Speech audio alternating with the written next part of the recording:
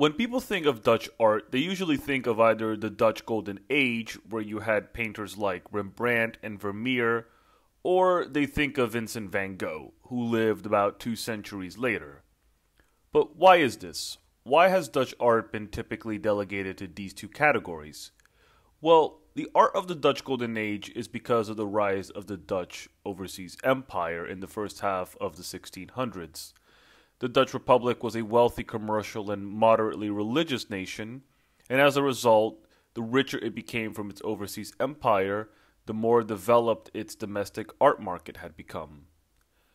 Businessmen, surgeons, professors, local politicians all took an active part in the art market of their local city, commissioning works by local artists rather than those of other European countries, which gave the Dutch artists a steady market for roughly 80 years.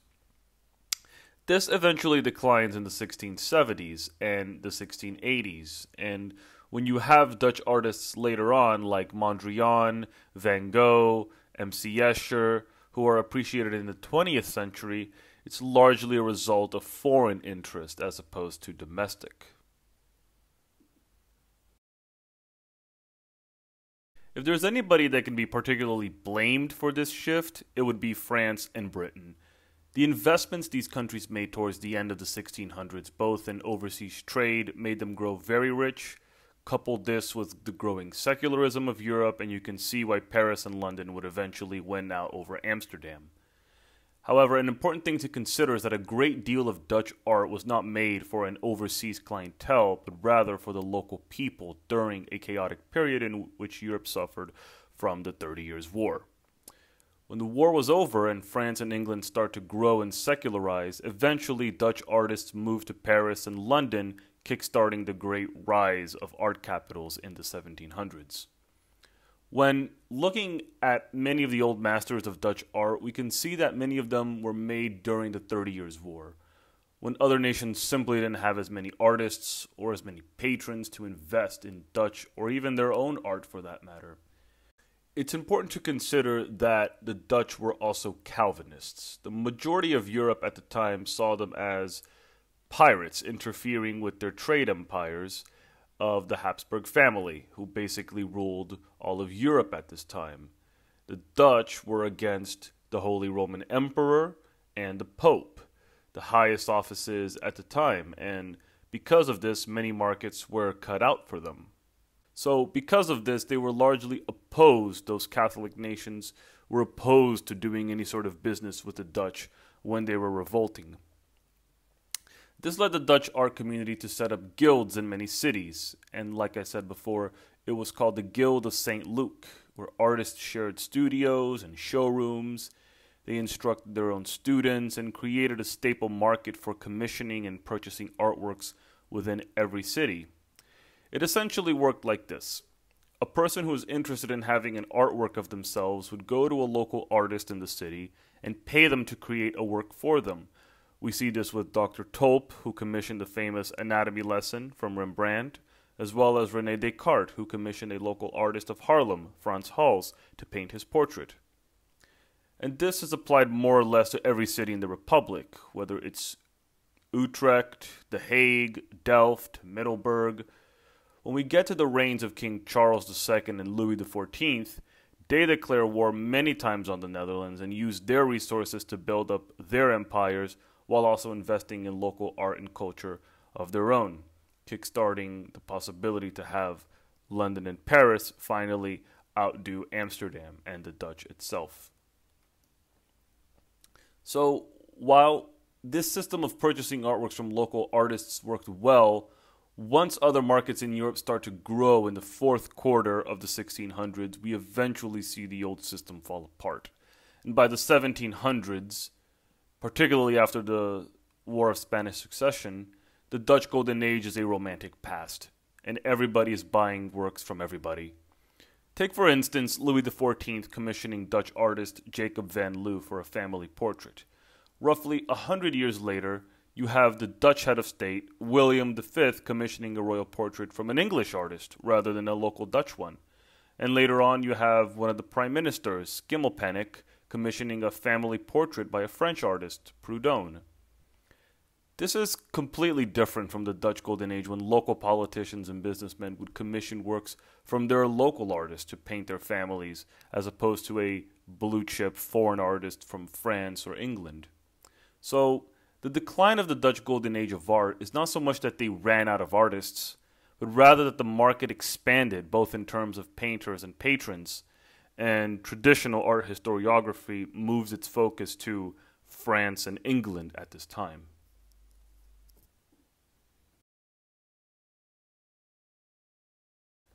The art of 18th century Europe is all over the place, and artists flock to the main centers of Paris and London, as well as some other cities in the Holy Roman Empire, that it becomes very different from what we saw in the previous century. Take the works of Swedish painter Alexander Roslin, who was based out of France, or Canaletto, whose works were greatly collected by wealthy British tourists who wanted a souvenir from their trip to Venice. This period also saw a great boom in decorative art.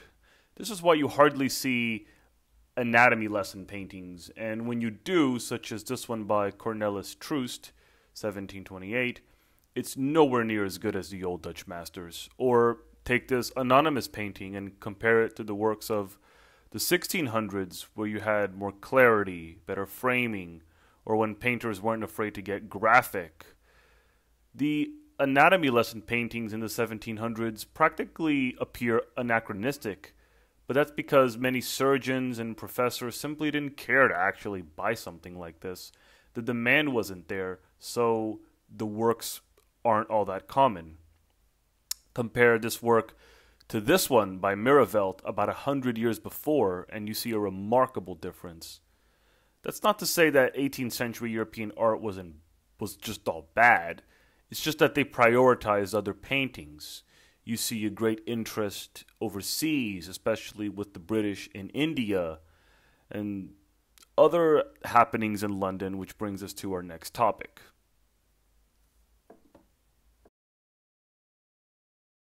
The great auction houses we know today, such as Christie's, Sotheby's, and Phillips, started as modest auctioneers in 18th century London.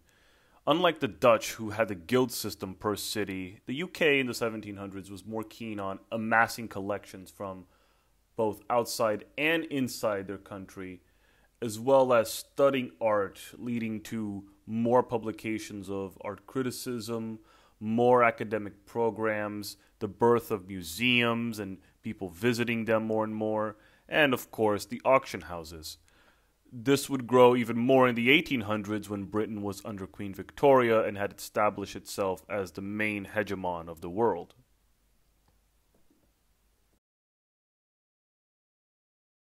At the same time, Dutch art also had to compete with France. In this century, the 1800s is a time completely dominated by French art.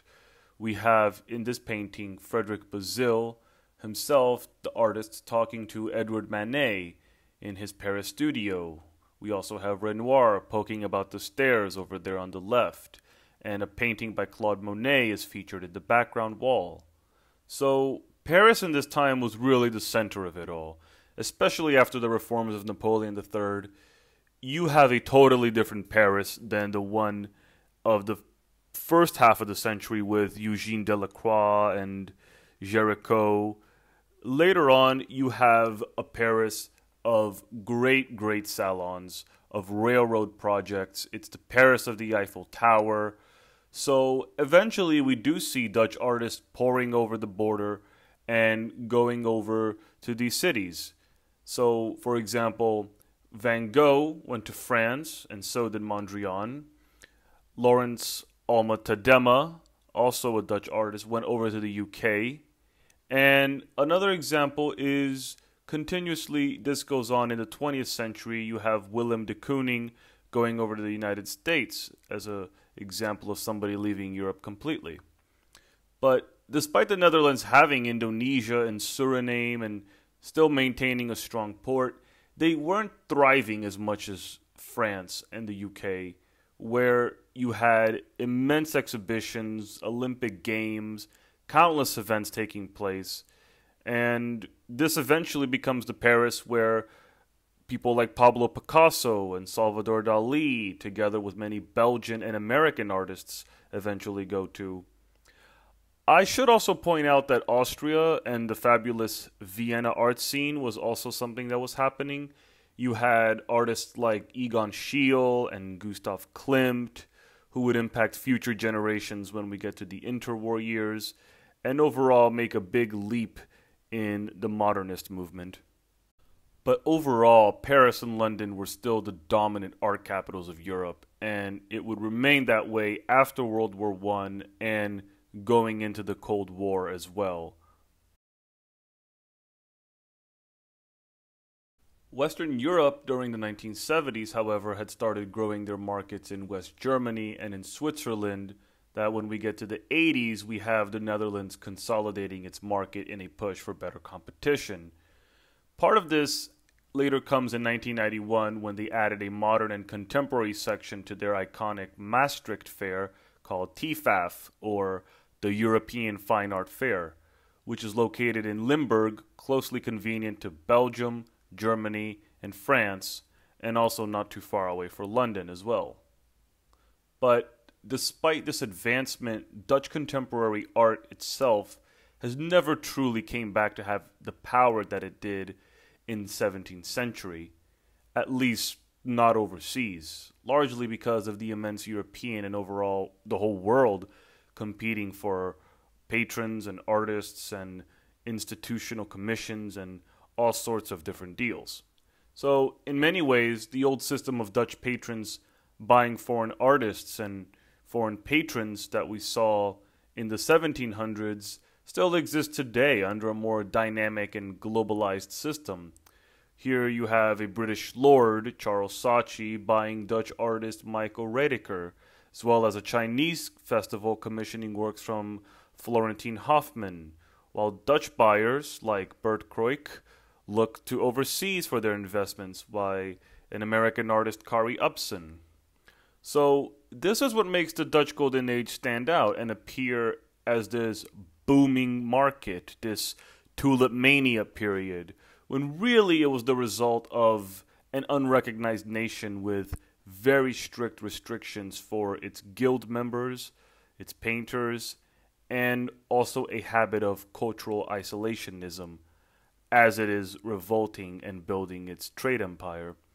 The Dutch residents at the time acquired those works, the Night Watch, the musician playing his lute, the matchmaker, all by local artists because it was cheaper. It was all they knew, and it was a way to help out their local community.